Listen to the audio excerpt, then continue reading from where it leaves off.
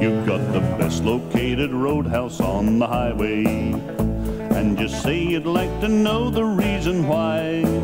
It used to be our favorite stop for chow, but no one ever stops here now. They all just wave and hoot and drive on by.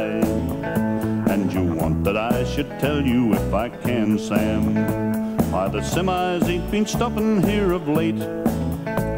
For sure I know the reason, I can set your mind at ease, and since you're asking for to give it to you straight, you've got no country music on the jukebox. That's all you need to get the guys to stay. So put some country music on the jukebox, and we'll play and eat and stay here night and day.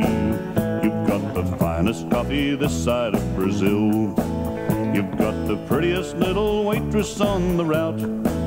You've got the finest roadside diner, and the food is even finer, but you ain't got something we can't do without.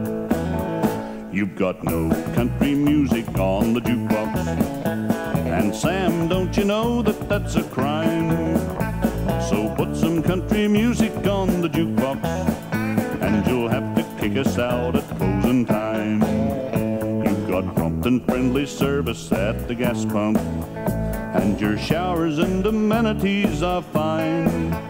But there's something sadly missing, 'cause we dearly love to listen to our favorite kind of music when we dine. And there's no country music on the jukebox, and we've gotta have country music, don't you know?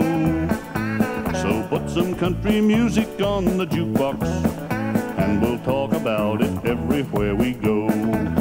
Yes, we'll talk about it everywhere we go.